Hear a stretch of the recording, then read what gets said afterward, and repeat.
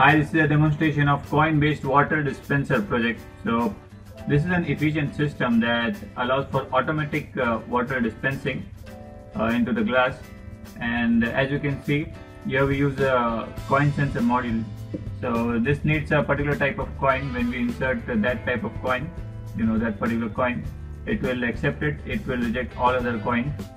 And when you insert a coin, it dispenses water into this glass here, as you can see, from this tank for a particular amount of time. And it also detects whether there is glass kept in the system or not. So it dispenses water only if it finds a glass here. As you can see, we have a sensor here for detecting glass.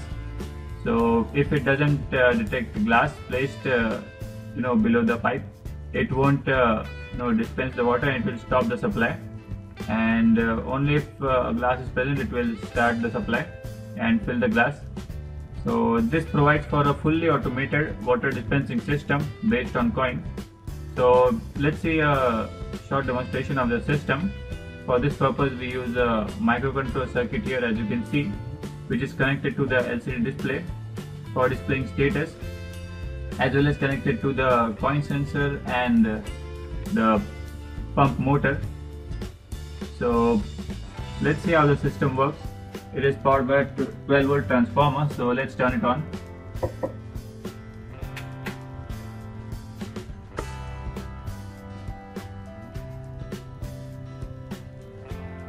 So the system is now running and it is waiting for a coin. First, let's see what if we insert an invalid coin. What happens? So let's insert an invalid coin. As you can see, the coin was not valid, hence it didn't start the supply. So you can use any coin here. When you get this system, you can set a coin here in the module, and based on that coin, it will recognize only that particular kind of coin, and it will reject all other coins.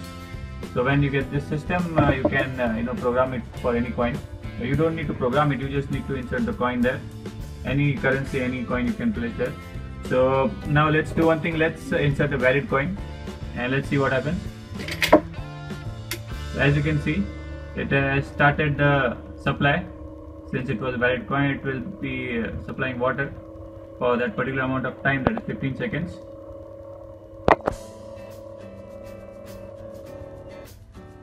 As you can see, it supplied water for that particular amount of time. Let's check another feature. So let's do one thing. Let's insert a coin without placing the glass there, and let's see what happens. So as you can see, the coin was accepted, but it didn't start pouring the water because glass was not detected. Now let's place the glass there, and as you can see, as soon as it detected glass, it started pouring water. And now let's check one more feature.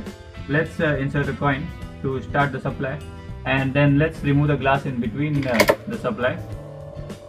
So now it's pouring water. Now let's remove the glass, and as you can see, as soon as it detected the glass is not in place, it stopped the supply. This is how the system provides a fully automatic water dispensing system. Thank you.